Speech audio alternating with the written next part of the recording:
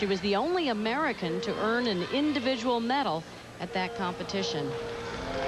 She starts off with a really original mount.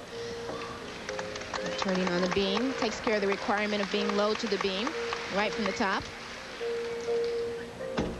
Oh, tough combination. It was a half-turn wolf jump.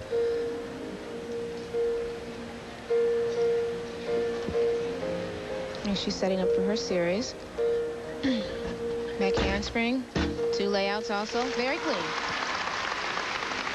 Dominique is preparing herself for the U.S. National Championships to be held in Denver this August, followed by the World Championships in Lausanne, Switzerland in the fall.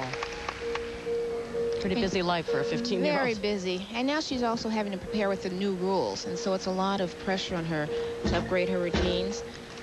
And so it's a clean routine so far, but just those little bobbles are going to cause some tense there.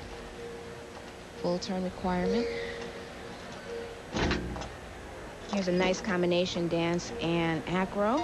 Got through that smoothly.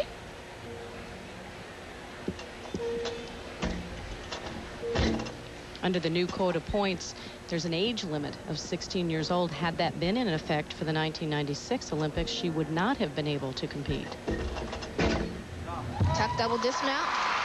Very nice dismount. Nice.